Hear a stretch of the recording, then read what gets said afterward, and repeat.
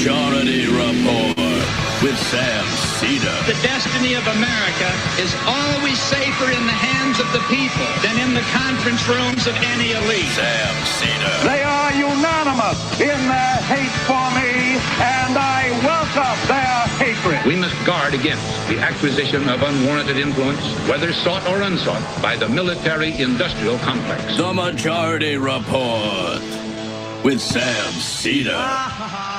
Ever get the feeling you've been cheated?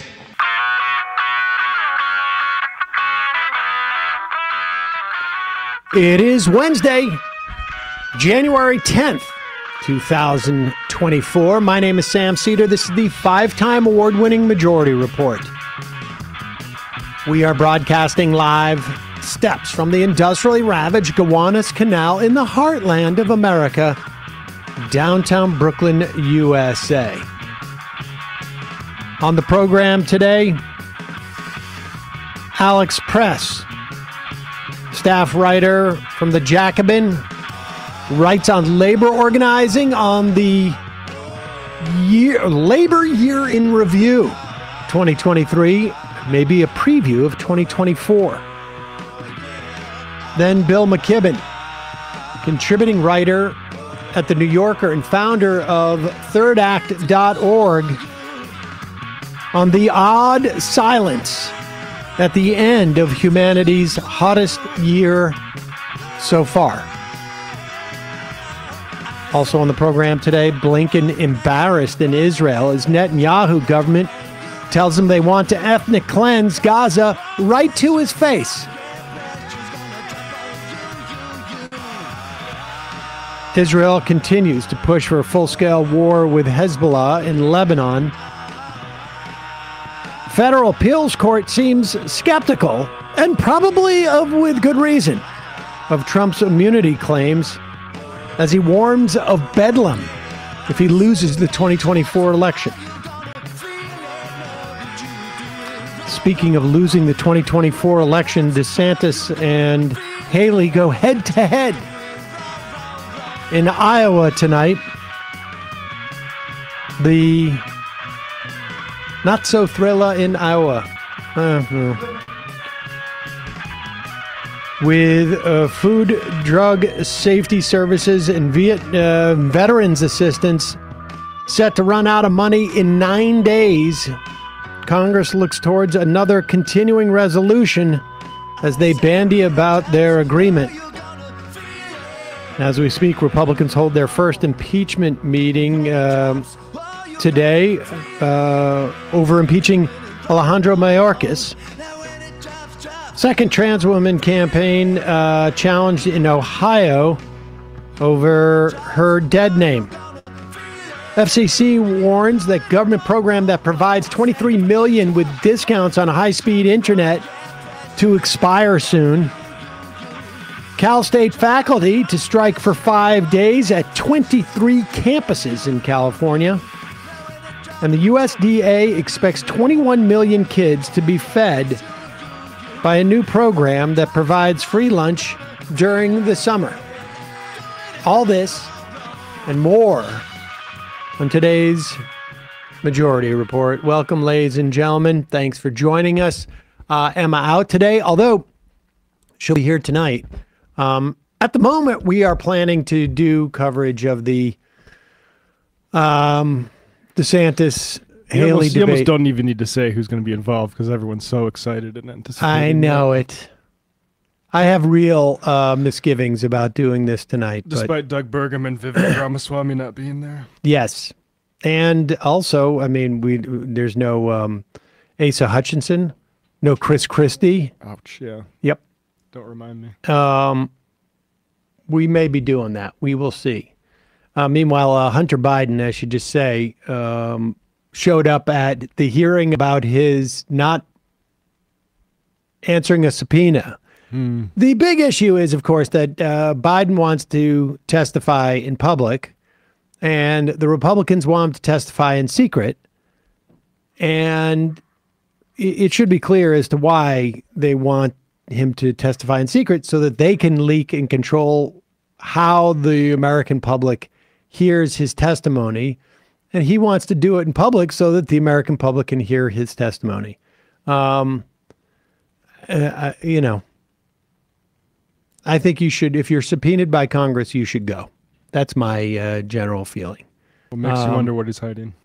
That he only wants to tell people about it in public. In public, in front of everybody, yeah. Exactly. But more on that maybe later. In the meantime, Donald Trump was in a federal appeals court in D.C. yesterday, and his lawyer, attorney D. John Sauer, is making the case to Judge Florence Pan that Donald Trump, if he's engaged in an official act as president, which theoretically, most of those acts are, if you ask somebody to do something, and that he should have immunity from prosecution unless somehow he's been impeached for it. And the impeachment would, and not just impeached, but convicted. It doesn't take a very creative hypothetical for the judge to completely befuddle this lawyer. Listen to this. This is pretty amazing. Could a president order SEAL Team 6 to assassinate a political rival? That's an official act in order to SEAL Team 6? He would have to be and would speedily be, impeached and convicted before the criminal prosecution. What if he weren't? There would be no criminal prosecution, no criminal liability for that? Chief Justice's opinion in Marbury against Madison and our constitutional tradition and the plain language of the impeachment judgment clause all clearly presuppose that what the founders were concerned about was not. I asked you a yes or no question. Could a president who ordered SEAL Team 6 to assassinate a political rival who was not impeached, would he be subject to criminal prosecution?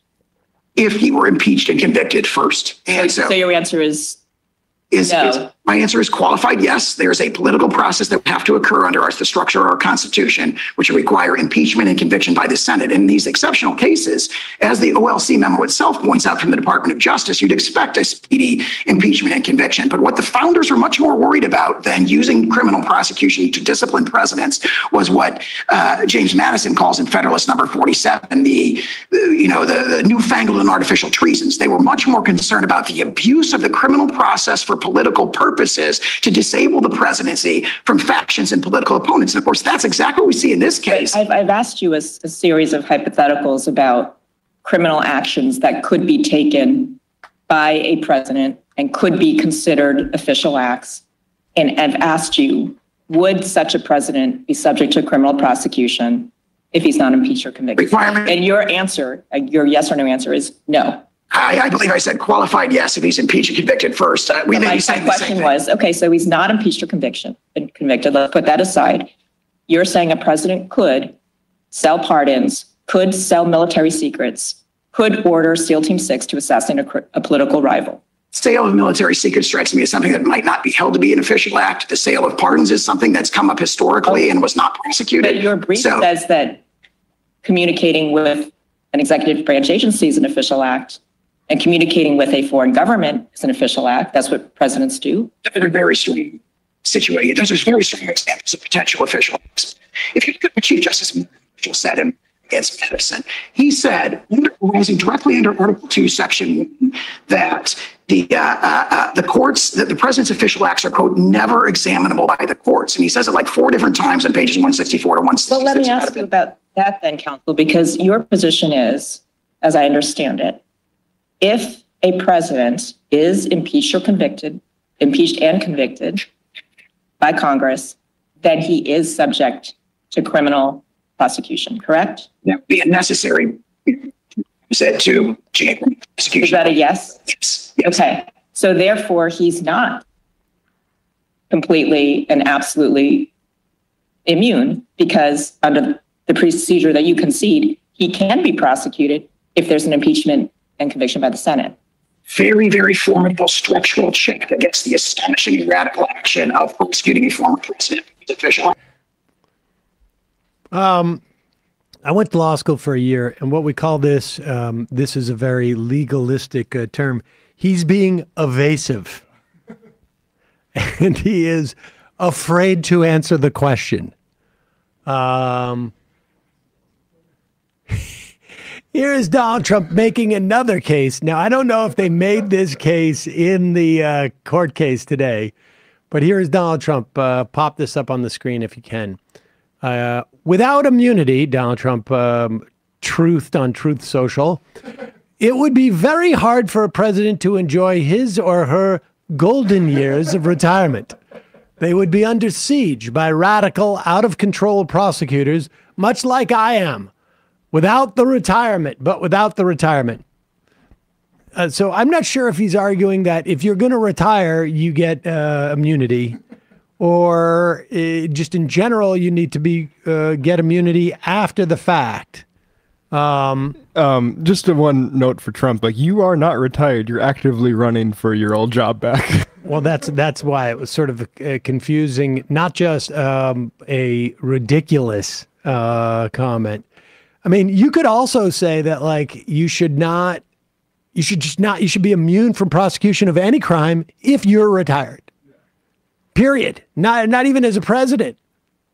If you're just trying to enjoy your retirement, the perfect crime, of course, in this instance, would be to commit a crime on the 364th day of your 65th year.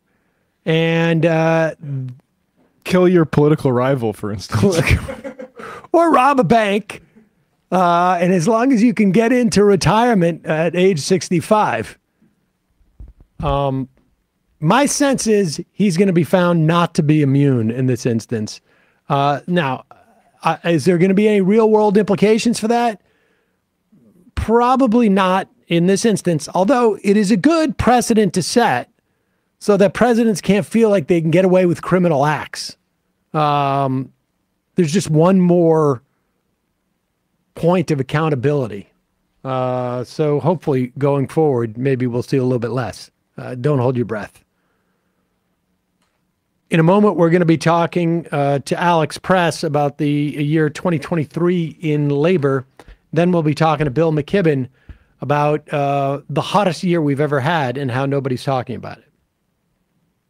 But before we do, a word from our sponsor. And just a reminder, it's your support that makes this show possible. You can become a member at jointhemajorityreport.com. And when you do, you not only get the free show free of commercials, you get the fun half.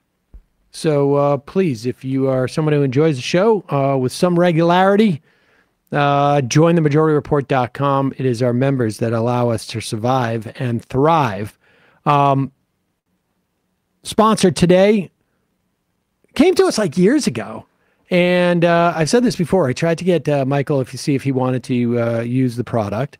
It's for folks who have thinning hair. And works for both men and women. In fact, I may know more women who have taken it than men. But at the time, Michael didn't want to, wasn't interested. There was a lot of issues there. And they came, and we still had a couple of bottles around. And at one point, I started feeling like I was getting a little thinning on this side of my head for whatever reason, more so on this side. And I started taking it. And the thing about Nutrafol is that there's no drugs. There's no compromises. It's just better hair, thicker hair. Helps with just the hair growth in general, obviously. And for me, it's about sort of maintenance. You get up to my age, like something like 80% of men have thinning hair at one point. When you get up to my age, you're staving off. And these are Nutrafol are hair growth supplements. They are physician formulated, 100% drug-free ingredients. Their patented technology provides consistent, reliable results without compromising your sex life. And the thing about Nutrafol is a lot of supplements will just rely on the studies that are done about the ingredients. So if there's X, Y, or Z in this, they just look for studies that are done on X not necessarily combined with Y, et cetera, et cetera. Nutrafol clinically tests its final formulations to ensure their efficacy. In a clinical study, 84% of men showed improvement in their hair after 6 months of taking Nutrafol's men's hair growth supplements. Super easy. You can purchase online. There is no prescription necessary, no doctor visits required. Free shipping, automated deliveries if you want. Again, you will see results in 3 to 6 months. Nutrafol is the #1 dermatologist recommended hair growth supplement brand with over 1 million people seeing thicker, stronger, faster growing hair with less shedding. I notice it when I have a white towel. That's when I notice it the most. Take the first step to visibly thicker, healthier hair. For a limited time, Nutrafol is offering our listeners $10 off your first month subscription and free shipping when you go to Nutrafol.com/men. Enter the promo code TMR. Find out why over 4,000 healthcare professionals recommend Nutrafol for healthier hair. Nutrafol.com/men. Spelled Nutrafol.com/men. Enter the promo code TMR. That's Nutrafol.com/men. Promo code TMR. We will put the link in the podcast and YouTube and descriptions. Going to take a quick break. When we come back, Alex Press, staff writer at the Jacobin, about the year in labor that just was.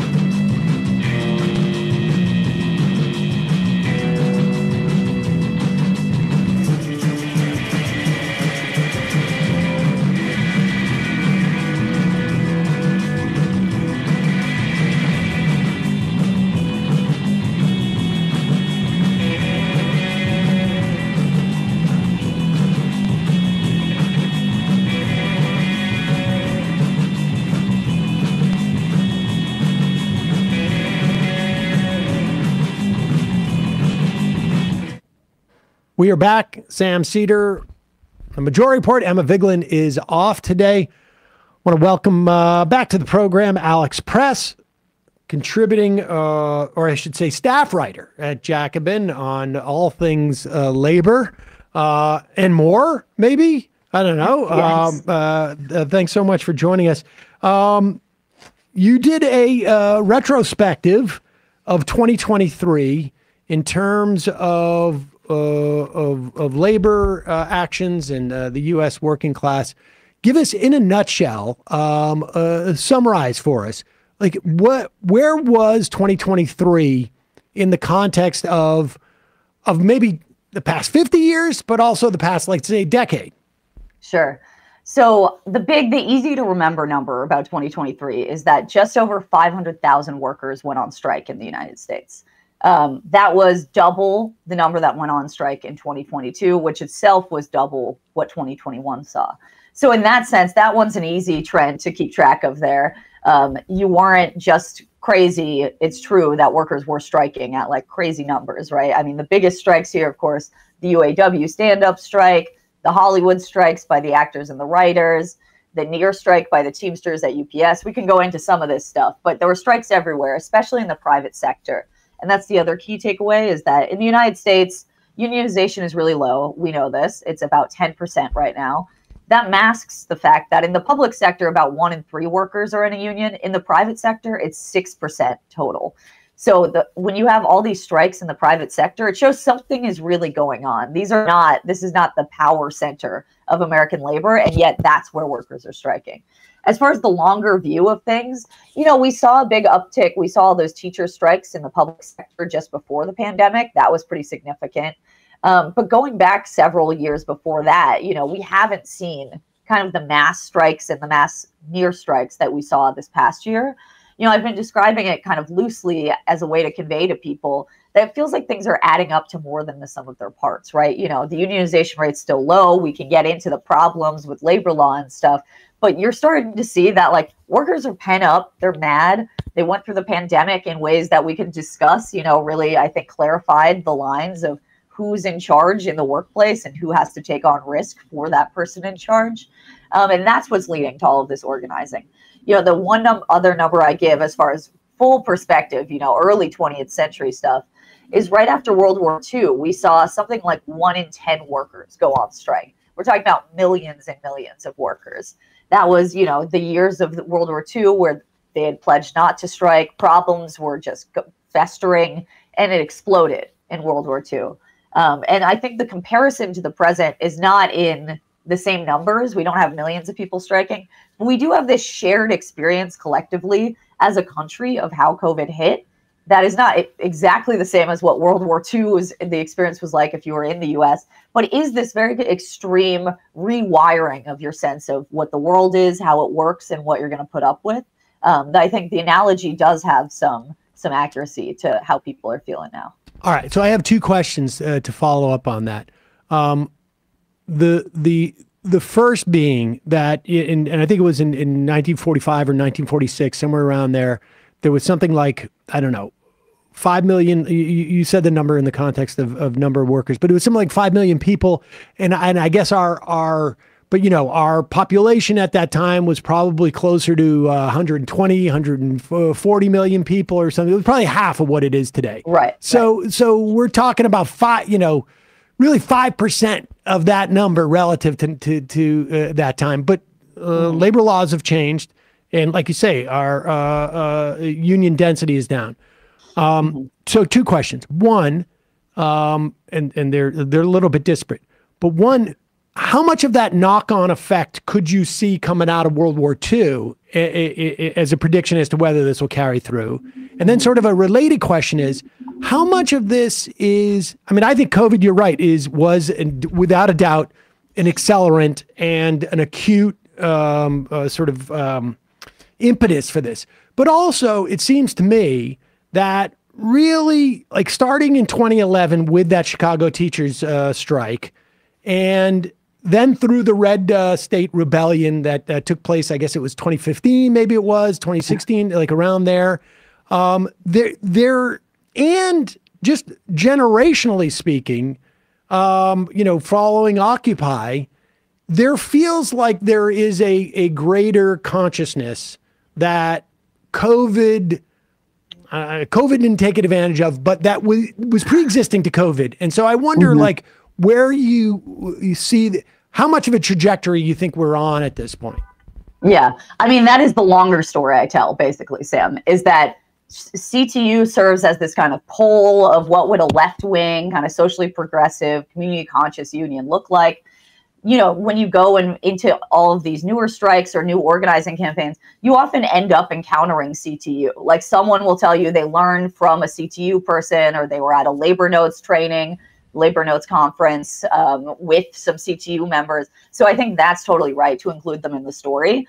And then, the shorter term story I tell is, Occupy, as much as we is sort of publicly just derided as having accomplished nothing, it really introduced the language and the consciousness of inequality it back into a country where class politics and class language were largely lost.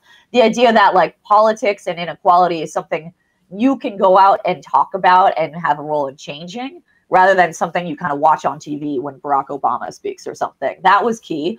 I was a part of that movement, of course. So a lot of organizers, I think, today, were either first or second generation from Occupy. It seems to me. Right. So the story I tell, I'll try to keep it short-ish, but then you go through and you have two other strands that I think are important. One being the Bernie Sanders campaigns of 2016 and 2020. I can't tell you how often I'm talking to someone who just organized a new union or is part of a strike, and they'll tell me, if I start asking about, why are you doing this? The odds are against you. Why bother with this? They'll say, well, I was a big Sanders supporter in 2016, and he said that, unions are kind of the engine for all the other transformations we want in society, and that working class people are the most important people in the country. And, they'll say, I took those lessons to heart. So when those Sanders campaigns wound down, it's not like people just went into despair and became apolitical again, especially the young supporters. Many of them went and took jobs at Amazon and started trying to organize, or they became union staffers and decided to devote themselves to strengthening workers' power. This is a real through line. And then the third strand that operates, I think in a similar fashion, is the endless kind of uprisings against police brutality in the U.S., especially 2020, that summer. A lot of people, that was their first time getting brought into a movement demanding change in a huge sector of the economy, saying that the violence of the state is not acceptable. It's not like you kind of wind those opinions back in when you clock into work. All of a sudden, when you have a racist manager at your job, you're going to take the experiences you had in the movement and say, this is not okay. And that often ends up being the sort of opening story for a new union campaign. If you start talking to the workers, eventually you'll get back to, there was a discriminatory boss, or I had this, manager who did X, Y, and Z. So these things I think really are kind of building on each other. And as for where it goes, I don't know. But given that kind of years-long lineage, it's not like it disappears when COVID kind of tamps down in the country. Well, let's also talk about the sort of also concurrent and maybe not necessarily coincidental. I mean, you mentioned Bernie Sanders, but in terms of like the 2020 primary, one of the impacts that we can see is, in areas of antitrust. I think that has like largely been sort of like Elizabeth Warren's sort of people on some level, but within the context of labor. Certainly there's been influence from Bernie Sanders in this, and the National Labor Relations Board has been probably the most friendly to labor in decades. It seems like put into context for us, and maybe they didn't all happen in 2023, but the changes that have been implemented by the National Labor Relations Board in terms of like organizing on the premises of the workplace. And now the CEMEX ruling, which, is in my estimation, sort of like almost like card check light. And then what is needed to sort of like close the loop, if you will, on empowering the unions once they're unionized. Right.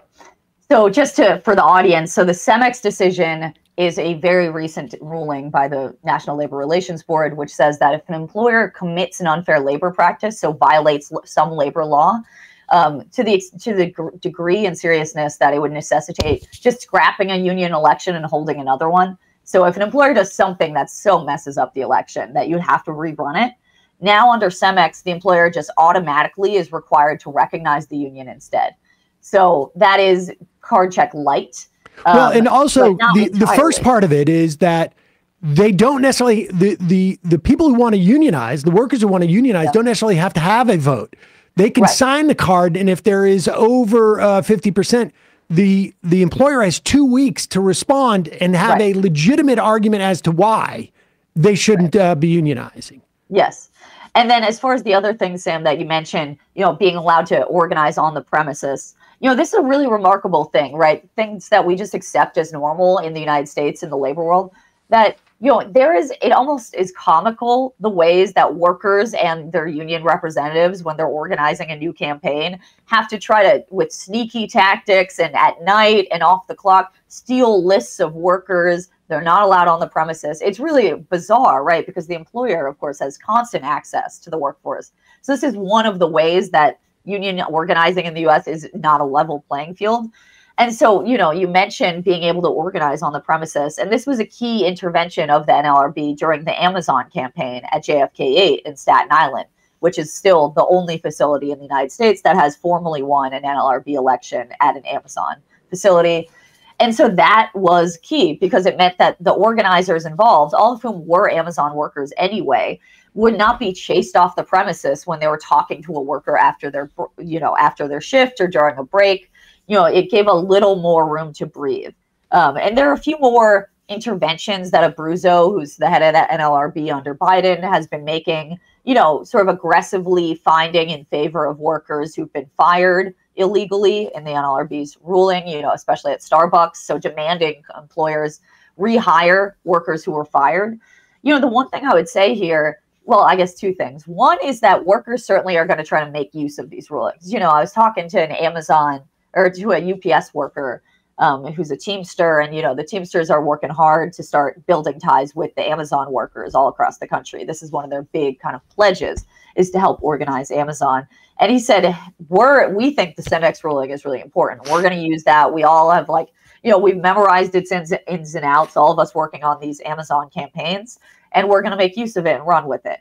Now, on the flip side, the NLRB, no matter how good the person at the top of it is, really is like a little, it's like a little dog yapping at a giant human being that is, the body of Amazon or Starbucks. The monetary penalties the board can impose upon a $1 billion company are like pennies, right? Even when a worker dies, and there's a finding from OSHA that the company was negligent, that's usually just a couple $1,000s. So imagine what it is for an employer that simply fires a worker rather than kills them. This is, I think, I bring this up not to demoralize people or bum people out, but because the other piece here is that workers have to feel and figure out a way to actually be able to, in practice, enforce their rights. So the workers you can't wait on the NLRB to tell Amazon to bargain with you for a contract, which Amazon is refusing to do with the JFK union. They haven't even admitted that they recognize the validity of the union, much less bargained with it. You have to find a way to force them to, right? You cannot wait on the NLRB. And, as we know, the NLRB may look very different come the end of this year, with the presidential election, which is a huge setback, but also why you can't put all your eggs in that basket. And so I think workers right now, part of kind of it's not a manic rush, but a sort of frenzy to win new unions, to lock in gains, to make as much progress as you can right now, is this sense that we're not going to have this environment forever. This environment being both the friendly NLRB, but also the tight labor market, which really has been crucial, which started during the pandemic when, famously employers said, we can't find anyone to work here. Obviously that makes it easier for workers to demand more if the employer is more reliant on them. The labor market has loosened up a little bit since the heights of that, but it's still really historically low. It's, the unemployment rate right now is something like 3.4, 3.5%. And you hear that, if not in those words, all the time. You hear workers say, I can find another job if need be. I'm not afraid of getting fired. I know I can find something else that pays me as poorly as this job would. I'm too afraid to lose it. That's a paraphrase of almost an exact quote from the first organizing director for the Trader Joe's United Union, another union that kind of is on the march this year. So those factors, I think everyone is keeping in mind, are time limited, and we don't know how long we being the entire working class in the U.S. have to kind of seize the moment.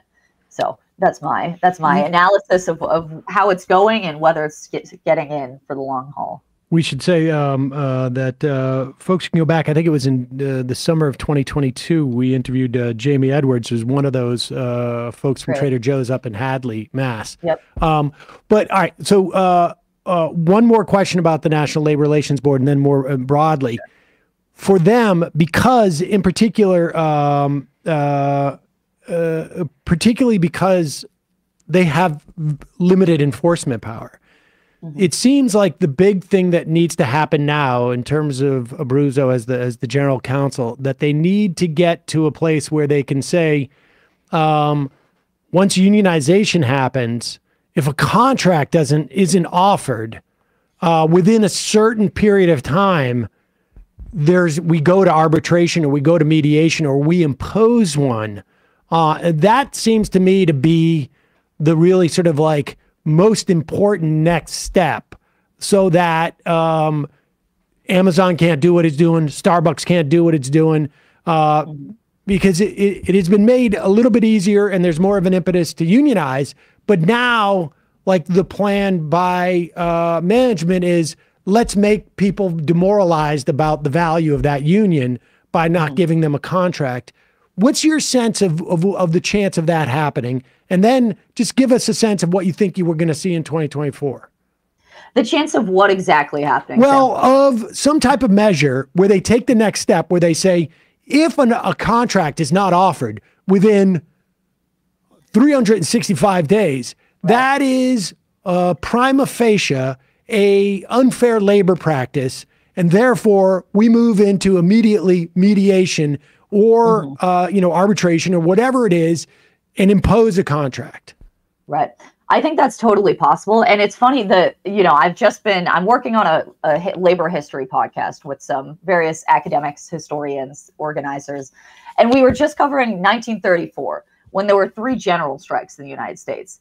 And, arbitration was a big part of this. Mediation was a big part of resolving those strikes. You had FDR had just passed, the NRA, that's empowering with Section 7 workers to have the right to organize, to collectively bargain. And yet what it looked like was you had employers who said, we object to the entire idea of unions. We're not going to sit down with them. And then you had workers who said, okay, well, what do you want us to do then? There's nothing we can agree to if they won't fundamentally recognize the unions. And so then you saw this conflict shifted onto arbitration and mediation, and lots of, panicked sweat by those who were mediating as they tried to find a way to please these employers who really were the holdouts. And it's hard for me not to think of that coming up once again as the idea, if were the NLRB or some other legislative reform to kind of be pushed forward that said, if you don't have a contract within a year, that is evidence of an employer bargaining in bad faith, on its face with nothing else added. I imagine that would Amazon then, you have a mediator come in, you have anybody come in? I mean, it doesn't seem like anyone can force this unless workers say either we're striking until we get a contract, or otherwise, kind of forcing the employer's hand. Right. Because these companies are willing to just take these hits both reputationally and legally. There's something about knowing, though, that you're explicitly on the right side of the ruling or the law to empower that organizing, I think, in my sense. But that's true. All right, so what do you think we're going to see in 2024? Like, in terms of, are you aware of broad union strategies that you can tell us about, or what? Yeah, sure. I know that the UAW is serving as kind of a pressure on a lot of other unions, where I think a lot of members and staffers are saying, look at what they're doing. We should be more like that. And what they're doing is, one, starting to expend more money, more time on new organizing. They won this stand-up strike at the Big Three, and within days they go public with the claim and the aim to organize basically the entire non-union auto sector, which is now larger than the union auto sector. The majority of auto workers in this country are not members of any union, including the UAW. So they've already, had public campaigns starting, especially in the South. The Chattanooga Volkswagen giant plant, now workers are signing cards there to join. So I think that kind of aggressive model that is also a part of this kind of democratization of the UAW, where you have a new rank and file reform caucus, UAWD, you have a leadership that is clearly very responsive to its members, and rather than stymieing them or shutting them up as previous UAW leadership did. And so I think what we're going to see is a question of, are other unions going to take up these kind of internal reforms and this external aggression in organizing new sectors, and also being less conciliatory with the employers? So you might see more confrontation. Sean O'Brien also has been this way with UPS. That might be something that catches on, an end to shaking hands with your employer as you are forced to, sort of cut your own members' pensions and pay. The other kind of main things people should keep in mind are Hollywood may once again see a really big strike this year. IATSE, which is the grips and electricians, all the quote unquote below the line workers on a film set. They are up for, their contract is going to expire in July, and they nearly struck the last time, which was really remarkable. IATSE is not a strike prone union. Right. These workers, just to keep it short, their schedules are unbelievable. They get in car crashes trying to drive home after a 24-hour shoot or 16-hour No, it's ridiculous. Day. And also, they don't have the margins that, let's say, a lot of the actors do. They haven't set up. On one hand, they don't have the margins that the more successful actors do, and on the other hand, they don't have the second jobs that actors who have day jobs have. And so they're in many instances a lot more perilous. Well, Alex Press is fascinating, but we got to go. We will put a link to your retrospective of 2023 in our podcast and YouTube description. Alex Press, if folks have not been regularly reading you in Jacobin magazine, they're making a mistake. They should be doing that. Thanks so much for your time today. Really appreciate it. Thanks so much, Sam. All right, folks, we're going to take a quick break. When we come back, Bill McKibben will be here to talk about 2023 in the context of it, not just being hot in terms of labor, but also literally hot, the hottest on record. We'll be right back.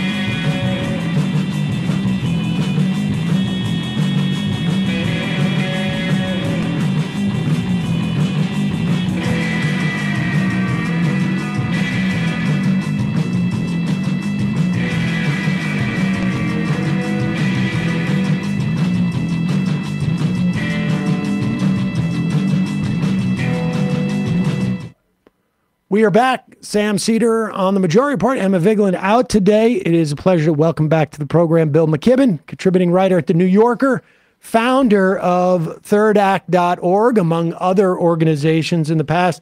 Bill, good to see you. I know we're talking to you in Vermont. I just wanted to check and see. There was anticipated a lot of flooding. There was a lot of flooding last year you guys had as well in a similar situation. I'm glad we got power. We had snow that turned to a driving rain up here in the mountains. So it's not supposed to be what's happening in January, but there you go. Brave new world. Yeah. And disturbing. And you wrote a piece, I guess it was about 10 days ago, about the odd silence that we saw about the hottest year on record. And I guess it was just a day or two ago, Capricus, I think it is, the European climate organization came out with that this was the hottest, if you include January to January, January said the hottest 12 months in, as far as they could tell, about 125,000 years. Maybe more, but certainly in terms of our civilization and where people have been living and how they've been living. Talk about like where we're at. I mean, because you and I think I've interviewed you over the past 15 years or so, maybe more, where we're at in terms of the way our society, at least in this country, and perhaps across the industrialized world, is sort of digesting or not digesting this information. Well, I mean, it is somewhat big news. 125,000 years. I mean, that takes us back even before the beginning of podcasting. Yes. And it's, I mean, in some ways, it seems like by far the biggest thing that happened in 2023. But it's not at the top of the news. And in part, that's because, well, perhaps because it moves a tiny bit too slowly for the news to quite understand, though it's moving in the geological blink of an eye.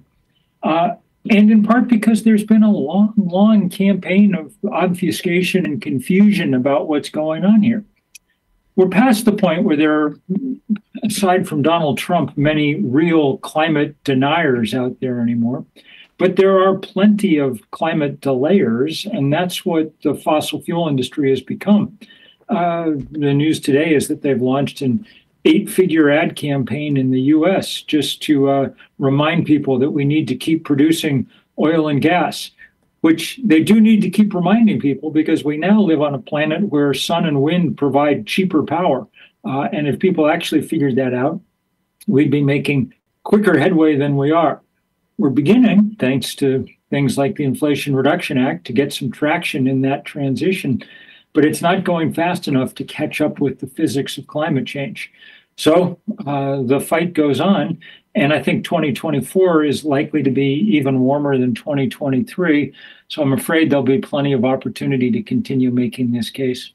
What has struck me is that it is becoming more explicit in terms of like the cost associated, like the material cost associated in real time with climate change. I mean, like I say, we weren't sure if you would have power to have this conversation. This is not the first time that Vermont has been hit by sort of massive floods. There is no snow in the vast majority of New York State that lasts more than a couple of days on the ground. But meanwhile, in the Midwest, they're having incredibly extreme weather. We have floods rapidly. We have fires rapidly. More often. It's almost like there's a slight disconnect on some level, or is it that we haven't figured out a way to align the incentives that are associated with the costs of, obviously they're much more extensive for other places, but within the context of American society, have we not aligned the incentives of costs with understanding that we need to invest in or de-invest to mitigate these costs in the future? Does that make sense? Absolutely. I think one of the places where we may finally see that disconnect closing, and I think this may be one of the sleeper stories of this year, is in the insurance industry. They're beginning to write off whole states that they won't write coverage for anymore because climate risk has just gotten too large. If you can get coverage, the cost is going up, doubling, tripling, so on and so forth. And I think that that's kind of bringing home and will continue to bring home some of this message for people. The good news is that there's something we can do about it. As I say, renewable energy is now the cheapest form of energy we've got. So if we built it out quickly, we couldn't stop global warming. That's not on the list of options, but we could slow it down to the point where we might be able to cope as a civilization with the pace of change. At the moment, we're just racing ahead, and all the auguries are tough. I mean, 2023 should have taught us that. Even in, relatively safe places like New York or Washington, we spent much of the year breathing the smoke from those tremendous fires in Canada. So there's really no escaping now what's happening. I will say that the Biden administration faces a real opportunity right now. This big drive that's been happening all fall to get them to put a pause on building new export terminals for LNG is coming to a head. And there'll be civil disobedience outside the DOE in February. And if the Biden administration does the right thing here and says, we're pausing the permitting of this stuff, until we can get good new, not decade-old numbers about the economic and environmental impact. If he did that, I think he'd have a credible case to make for having done more than any of his predecessors to take on dirty energy. It's a pretty low bar, but he would, I think, clear it, because otherwise the ongoing build out of this stuff is so extraordinary. In 10 years' time, if the industry gets everything they want, American LNG will be producing more greenhouse gas emissions than everything that happens on the continent of Europe. So we've really got to rein this in. And I think Biden is capable of doing it. And I think if he does, he may be able to recoup some of the enthusiasm that he lost among especially young voters when they pulled that bonehead move and approved the big Willow Oil complex up in Alaska. So we're hopeful. This is a big year for a lot of reasons, obviously. All right, and we should just say that's February 6th to 8th at the Department of Energy, and you were one of the, I guess, the signatories of a letter that was sent and a call for that sit-in with other activists as well. I was going to ask you within that context of, like, Biden, because at this right now, my understanding is we are producing more oil than we have ever produced. Yeah, I mean, this is mostly the hangover of permits granted in the Obama and Trump years, but yes, look, and so it's time for real choices. America went to Dubai with all the other countries of the world last month and signed a piece of paper saying the time has come to transition off fossil fuels. There's no definition of the word transition that includes building a vast new fleet of export terminals designed to last 50 years. So will you explain that to us? I mean, walk us through, because I think, like, when we say LNG build out, like, where this is, we're talking liquefied natural gas. Where does it come from? How does it get to these facilities? Where are these facilities proposed? And the idea is that if you build a facility that's going to last for 50 years, it's going to be used for 50 years. Yeah, that's because exactly right. The investment has already been made and they need to recoup. So this is all that fracked gas from the Permian Basin, mostly Louisiana and Texas. And that's right next to the Gulf Coast. So they're building these big export terminals to take this stuff off, mostly to Asia. And in the process, of course, they drive up the price of natural gas for Americans who still need to use it for heating and cooking. So it's a loser all the way around, unless you happen to be an oil company. And then it's, a great way to get rid of your excess inventory of fracked gas. The greenhouse gas implications are extraordinary, and so are the environmental justice problems close to home in Louisiana and Texas. And that's why people have been doing such a great job of building coalitions down there. And finally, happily, the national environmental movement sort of catching on and backing them up. So I think it's the biggest national environmental fight probably since the Keystone or Dakota Access pipelines, in a way. But I think it's a place where Biden has a great opportunity to do the right thing. Jennifer Granholm just needs to say, look, after the hottest year in 125,000 years, we're going to pause and take a look and come up with a new set of criteria for determining what's in the public interest and not. And if they do that honestly, they'll never build another one of these things, and that would be excellent.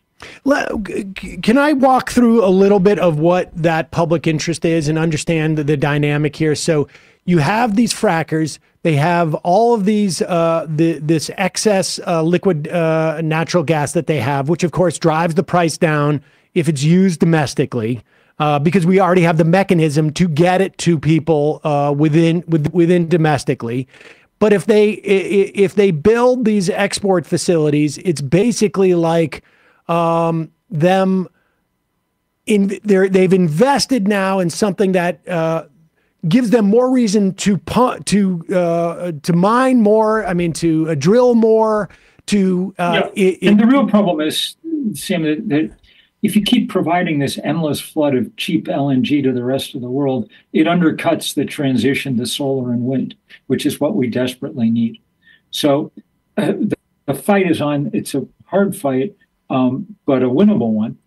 People can go to stoplng.org, I think, for more details. And if you're in the DC area, to come help on February 6, 7, 8. We're hoping that we can call the whole thing off because they do the right thing in the meantime. But we're preparing to go down there.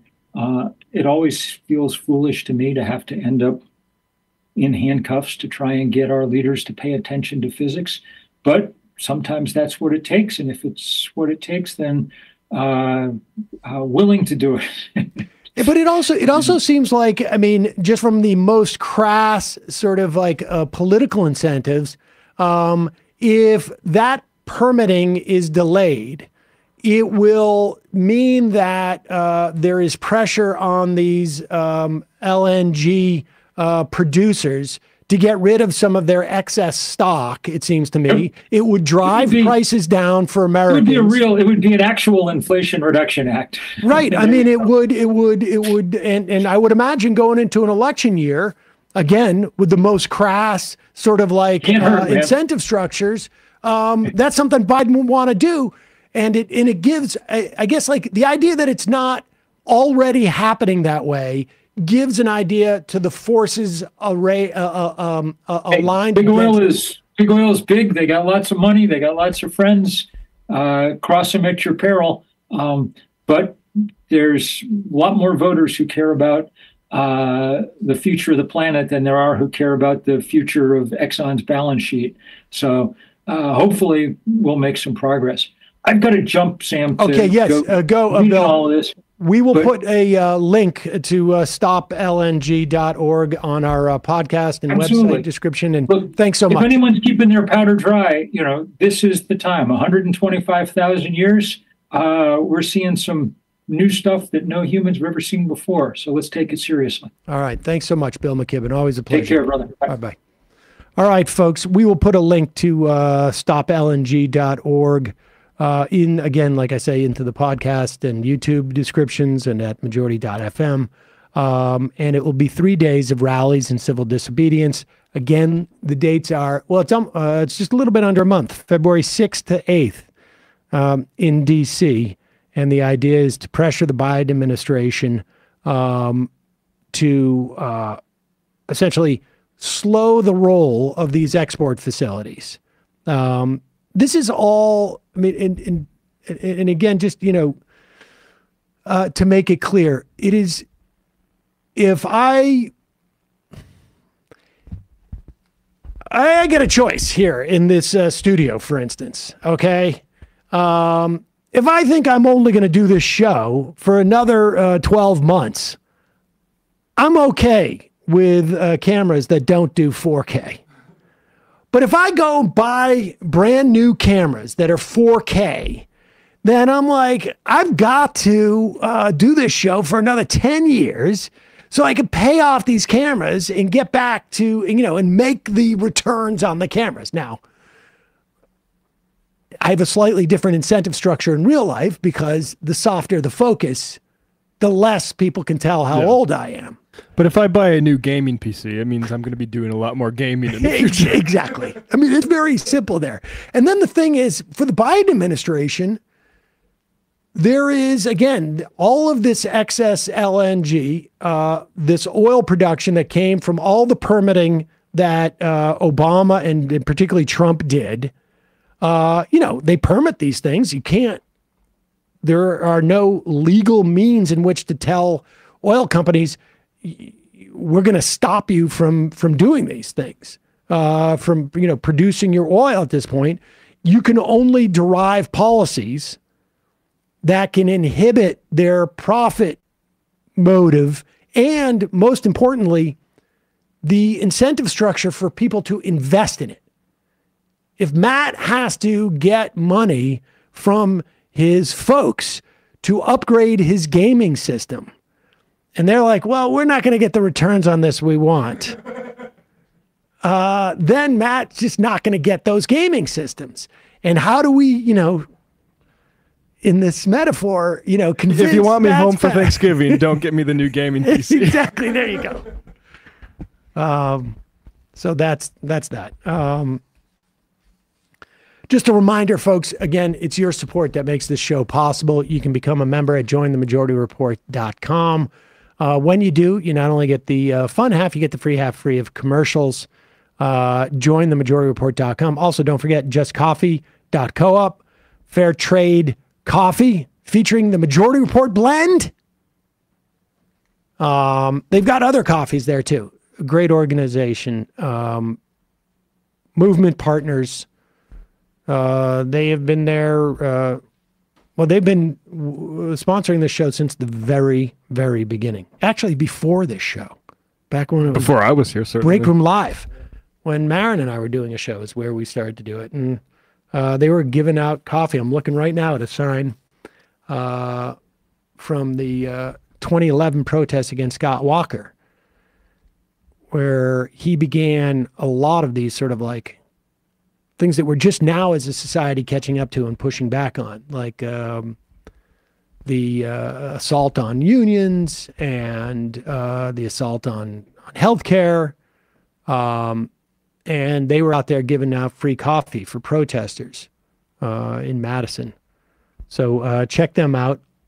ESVN this week. You guys doing some type of special tomorrow? Yeah, I'm filling in for Bradley tomorrow. I'm going to try to pull the focus onto my Minnesota Timberwolves. Emma's probably going to start talking about the Knicks now that they're performing well. So after the OG Anunoby trade, so check that out tomorrow on ESVN.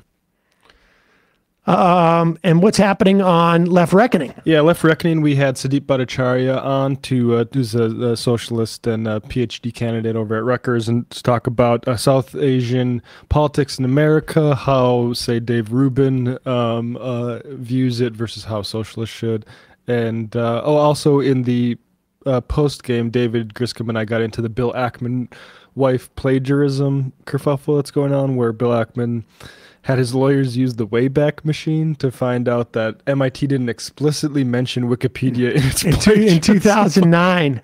And I'll just say, as somebody who was in college in 2009, the reason that later the guidance had to be, okay, you can cite Wikipedia, but you have to do this, that, and the other, was prior to that, they said even that was too much. So don't do any sort of Wikipedia at all, not even citing it properly. So yeah, the professors didn't let you just pull straight from Wikipedia in 2009. I know Bill, but anyway, we got deep into that. Patreon.com/Left Reckoning. It's great how billionaires and their lawyers can, I think, how much money that their lawyers got just from plugging stuff into the Wayback Machine. I mean, that's what's so awesome if you're a billionaire. It's just like, I have a thought, and I have the resources to have people do an absolutely idiotic thing, even if it costs like tens of thousands of dollars. Nutty Dan says, what's LNG? Again, that's liquefied natural gas. That's all the fracking stuff. The liquefied natural gas is supposedly the thing that was our bridge fuel. The problem is that it's not a bridge fuel if you set it up to be even more commodified than it is now. So for it to be genuinely a bridge fuel, what we need to do is burn through it instead of like create incentives to sell more of it and produce more of it and drill more of it. Again, like, all you can do as a government at this point with those things is to inhibit the future prospects for these things. Ramona says, a few days ago in New Hampshire, we had the first snow to actually accumulate this winter. Today, it's about 50 degrees. Almost all the snow is gone. Yeah, without a doubt. That's dynamic all over the place, at least in the Northeast. Have you read my email? So the Majority Report won't be 4K because Sam is old. Correct. Yeah. I mean, I don't know how else to say that, but yeah. Yep. Brooklyn Sue says, I'm watching on a 15-year-old laptop, so it's totally okay if you don't improve the cameras. There you go. Expert dog kisser. In 2000, we had professors telling us not to cite Wikipedia in syllabuses.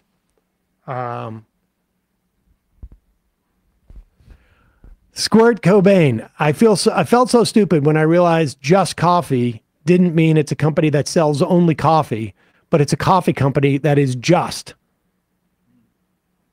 I'm not sure. I play on words. Yeah, there you go. Yes. All right, folks, quick break.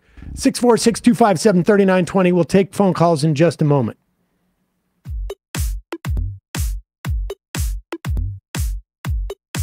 Left is best. Jamie and I may have a disagreement. Yeah, you can't just say whatever you want about people just because you're rich. I have an absolute right to mock them on YouTube. He's up there buggy whipping like he's the boss. I am not your employer. You know, I'm tired of the negativity. I'm sorry. I didn't mean to upset you. You're nervous. You're a little bit upset. You're riled up. Yeah, maybe you should rethink your defense of that, you fucking idiots. We're just going to get rid of you. All right. But dude. You want to smoke this joint? Yes. Do you feel like you are a dinosaur? That's some good shit. Exactly. I'm happy now. It's a win-win. It's a win-win-win. Oh, hell yeah. Now listen to me. 2, 3, 4, 5 times. 847-906-501-457. 2, 38, 56, 27. 1/2. 5 8s. 3.9 billion. Wow. He's the ultimate math nerd. Don't you see? Why don't you get a real job instead of spewing vitriol and hatred, you left-wing Limbaugh? Everybody's taking their dumb juice today. Come on, Sammy. Dance, dance, dance. Ooh.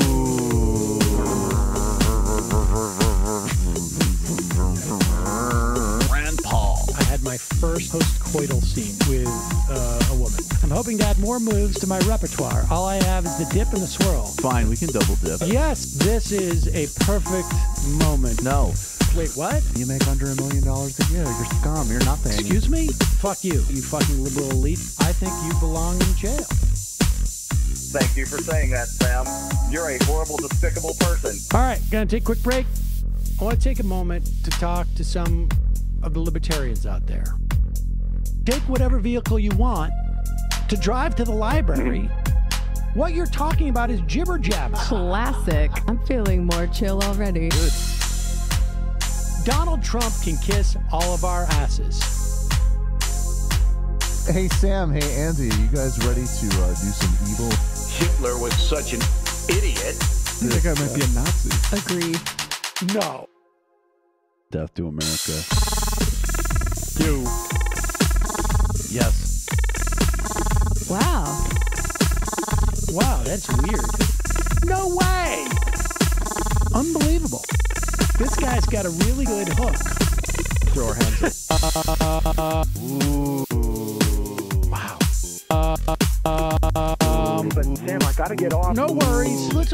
I want to just flesh this out a little bit. I mean, look, it's a free speech issue. If you don't like me... Hey, shut up! Thank you for calling into the Majority Report. Sam will be with you shortly.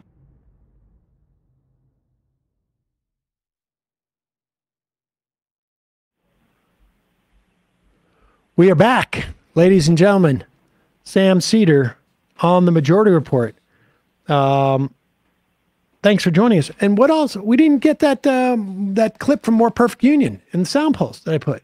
Did you even look in Slack? I put a lot of your stuff. What's More Perfect Union? The one, the Jim Harbaugh. Oh. Actually, I was kind of saving that for Emma, but... Oh, you were? Okay, no, that's fine. Actually, I was thinking that's probably best to do. And where's that Michelle Obama for president? You're saving all the good stuff for Emma. I didn't see Michelle Obama. You put that in there. Did I? Oh my God.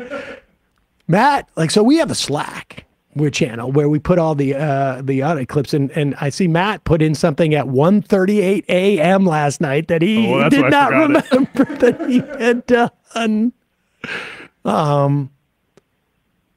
That is impressive.